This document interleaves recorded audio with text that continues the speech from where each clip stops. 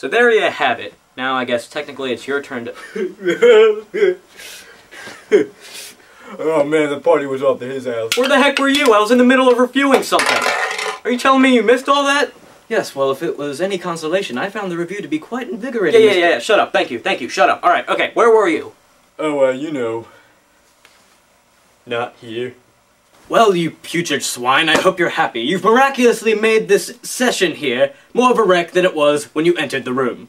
Okay, look, don't even start with me. I lasted up until Janae met Rockefeller. You imbecile, it's Rochester! Jeez, that's funny. You really think I care? Yes, quite right. Why would he care about this session here when he could be at home watching videos of cats on the internet? Hey, you know what? At least watching cats is a better way to spend my time than reading about Joanna and how much she hates her stepsisters. Good God, man! Did you even attempt to read the novel? Do you really have to ask at this point? Okay, you know what? Screw you and screw you. It sounds like you who make us not want to read this crap in the first place. All stuck up and whatnot. Must be something you're smoking or drinking or something. I've smoked some serious in my day, but whatever you're smoking / drinking, I don't want any part in it. Know what I'm saying? Wait a minute.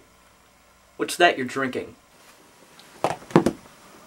Why, Coca-Cola, why do you ask? You see, I drink that stuff all the time. Now, it's getting me thinking that there must be some kind of connection between the consumption of Coke and the recognition of high-quality art.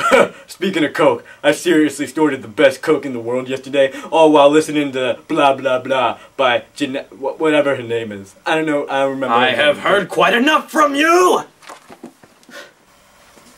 Why do you have two? In the rare case where I find someone like him, who has not read of Jane's confrontation with her cruel, cruel aunt, or the meeting of her dear Rochester, or even when she discovers his secret wife, Bertha, locked away in the town. Oh, no, I did.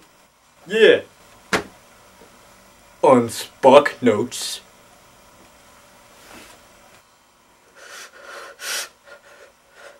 Charlotte, forgive me. Ah! Room. Spinning. You have to forgive me, Mr. Quester. I wasn't myself.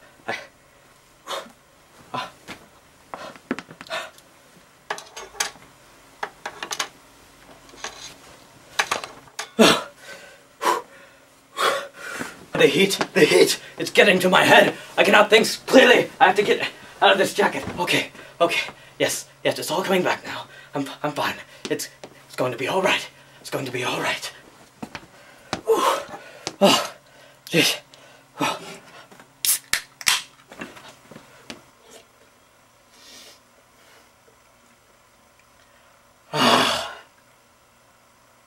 Giggity.